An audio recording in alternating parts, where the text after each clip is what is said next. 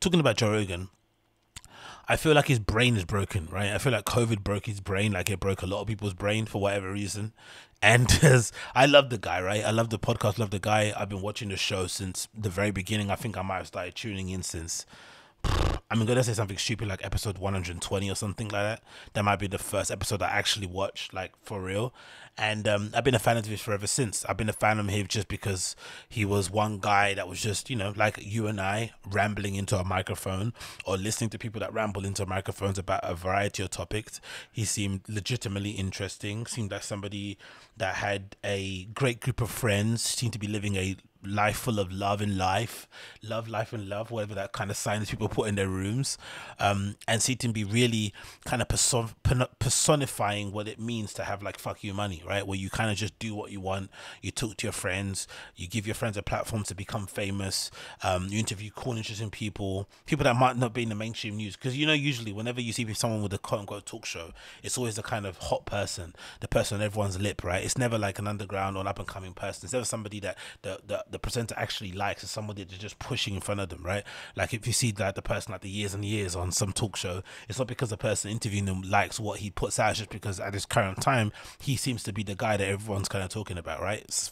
It was Sam Smith, now it's this years and years guy. Whereas with Joe Rogan, he'd interview some artists that you never heard of and artists that you probably didn't care for because he genuinely listened to them, right? Do you know what I mean? I'm a big fan of his. I've always been a big fan of his, and I love kind of his podcast and everything that he does. I'm not going to say that I don't.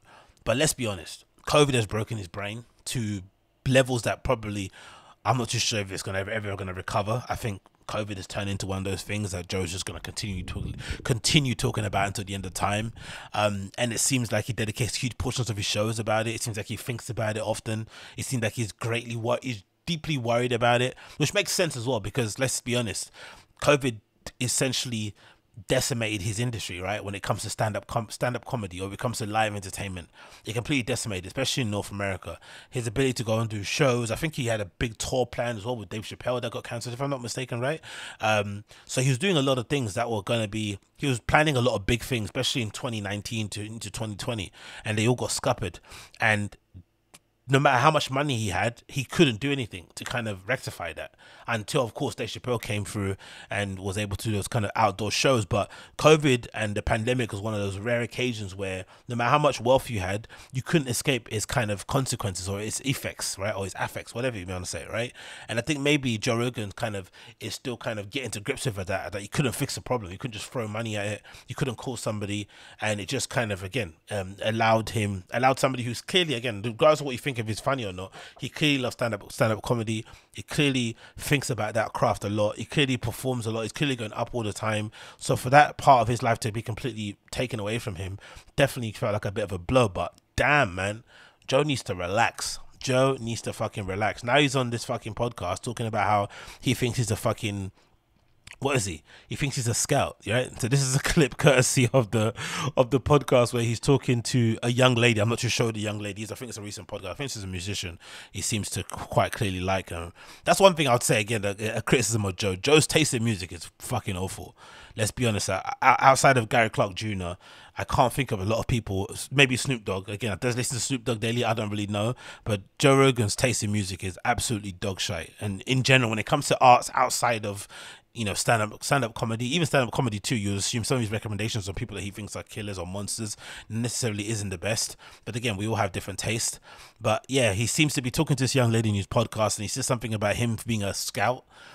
I don't know what he's talking about. I don't know if he thinks he's a canary in a coal mine or something, but it's just weird. It really, really is weird. And again, like I said, as a big fan of his, it's just unfortunate to see that COVID has broken his brain to the point where Joe Rogan legitimately thinks he's been sent on earth to be like a messenger for us when it comes to COVID. And he is the COVID Moses. He is the COVID Messiah. It's fucking bizarre. But let's watch this clip. I'm like a scout, right? Like if you sent me down the trail, you go, hey, I want you to go down the trail and gather up like a couple 100 million downloads a month and tell us what's up. Yeah, thanks for what you're doing for all of us. Tell us Seriously. Tell us what's happening. You're a hell of a scout. This is what it's like. I'm not sure if she's joking. Thank you for what you've done with us, but this is part of the reason why Joe needs This is why it's important that Joe has someone like a Tim Dillon and an Ari Shaffir around him. Even if you're not a fan of Ari Shaffir, you're still hung up about him dosing Bert back in the day. But let's be honest, those are the only two guys that we've seen so far on video who happen to be the two people that kind of push back on him. And still, Tim Dillon and Ari Shaffir still are somewhat reserved and still somewhat pull themselves back when it comes to really going at Joe the way they would their other friends. Just recently, Tim Dillon was on the show and Joe said something like, "Oh, the food in Austin is amazing." And if you listen to Tim Dillon's podcast, you know he's a bit of a pig, right? He likes to eat. He's got a very refined palate when it comes to food, it seems like, and he's been letting us know at every given time when he's recording a show that the food in Texas is fucking garbage. He doesn't stop reminding us about the fact, right? So the fact that he would turn around and swallow his words and not say that back to Joe in his presence shows you the reverence he holds Joe Rogan in. But still, outside of that, he still pushes back. Same with Ari Shaffir, they still push back. But these other people, like, thank you for your service, as if like he's in the army. What? It's already cringe enough as well in America when they, see a random soldier and they go to him, "Thank you for your service," and you have no idea what that guy or girl did, right? You have no idea if they were even in the army in the first place. But now they're sitting across from Joe Rogan and saying, "Thank you for your service for what? What's thank you for your service?" He started off being really worried about COVID. Then suddenly he started to become really kind of he started to kind of not diminish, but he saw it became a little bit it's not that big of a deal, right? When it came to COVID. Then he started to convince his audience or us or just speak out loud basically that he was staving off COVID because he does kettlebell swings and takes cold baths and cold showers. Then he got COVID and says he recovered in record time because of how fit he was, but you still got it, right? It doesn't matter. Obviously, he took the alternative medicines. I don't really give a shit about that, but he tried to make it seem like, "Oh, I got COVID because I didn't get it because I was fit." Then he gets it and he recovers quickly because I was fit. Okay, cool, whatever. And now he's kind of sending all these friends, his juju doctors, to come and hook them up whenever they get COVID. It's just like, huh? Like, I would love to know if the treatments for you recovering from COVID, like if you had to compare the juju doctor that Joe Rogan has and what you actually get from a hospital if you got money, what the kind of results are. I would say they're probably marginal. There's probably not much difference, right? Like what are these juju doctors actually doing outside of what these doctors in the general hospitals have been doing for the majority of the population, which has been saving the majority of lives, is any different to what he's doing, really and truly. I think in the beginning, if you in the beginning you just said, "I'm not going to get the vaccination and I don't care what happens to me," cool. But then once you get it, it kind of defeats the purpose because you got it now. Do you know what I mean? It doesn't matter. You've got it. You got whatever you said you were doing that was preventing you from getting it didn't stop you from getting it. Now you got it, and it's just like I don't get it. I really don't. Especially when you got as much money as this guy. Like, it's just, especially in a country that has no free healthcare. Like, it doesn't matter what you do though, because no one else can do what you do because you have a lot of money. And even if they can do what you do, they can't do it to the extent that you can do because you have a lot of money.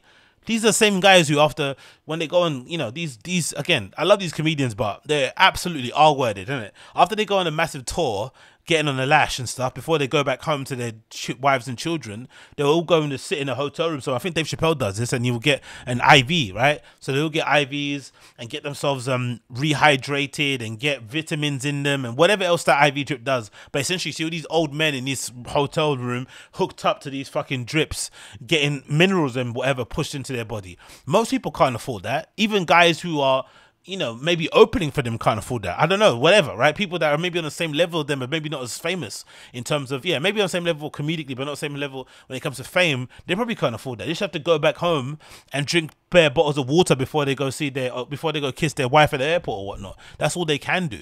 So this approach that somehow whatever he can do is somehow whatever he finds out is somehow going to be helpful to the general population doesn't make any sense. And also, he's just too entrenched on that side. That's the problem with Joe at the moment. It feels like he was really concerned about COVID, and he had all these doctors on who were like doom mongerers telling him about, it's going to be a long 5 years, which might end up being a long 5 years of COVID, right? But then he's now gone completely on the other side where he's like talking to people who generally think COVID isn't that big of a deal and that it's all been blown out of proportion and that you just need to run a bit and get a bit of vitamin D and you'll be fine. It's like, what? And I'm like, hey, there's a cliff. We're running towards a cliff. Stop, everybody stop.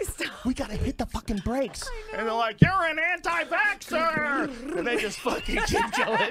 You don't believe in science.